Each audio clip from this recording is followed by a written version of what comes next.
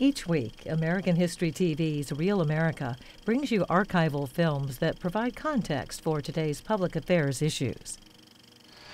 Friendship 7 awaits its pilot. And the pilot has waited 3 years for this day. 3 long, arduous years of study, of training, of waiting. And now he's ready.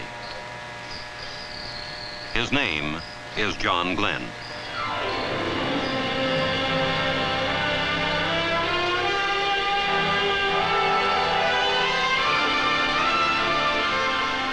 Astronaut John Glenn of New Concord, Ohio.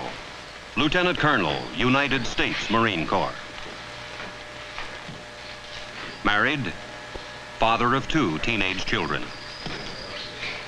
Glenn has been a pilot over half of his 40 years, has flown in 2 wars, and is a veteran test pilot who 5 years earlier established a transcontinental flight record as the first man to average supersonic speeds across America.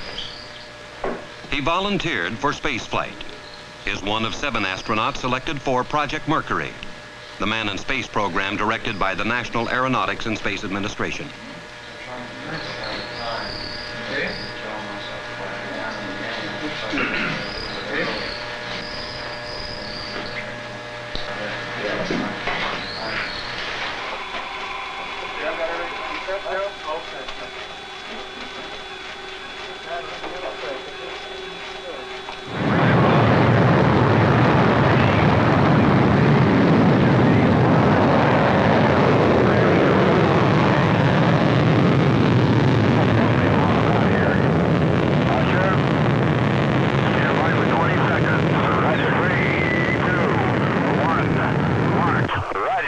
Clock is started.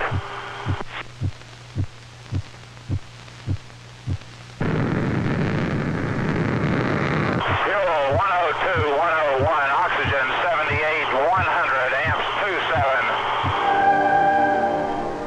27. To John Glenn now belongs an awesome panorama. The world curving beneath him, just as it was filmed from an earlier Mercury capsule. And I could see the booster during turnaround just a couple of 100 yards behind me. It was beautiful. Home is the Voyager. Behind, a journey of 81,000 miles. Through 3 days and 3 nights, in just 4 hours and 56 minutes. At 3:04 p.m. Eastern Standard Time, Friendship 7 comes to rest aboard the United States destroyer, Noah, and John Glenn returns to the people of Earth.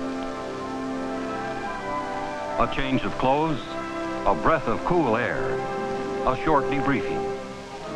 Then, Glenn leaves the Noah, heading for the aircraft carrier Randolph, under the golden splendor of his 4th sunset of the day.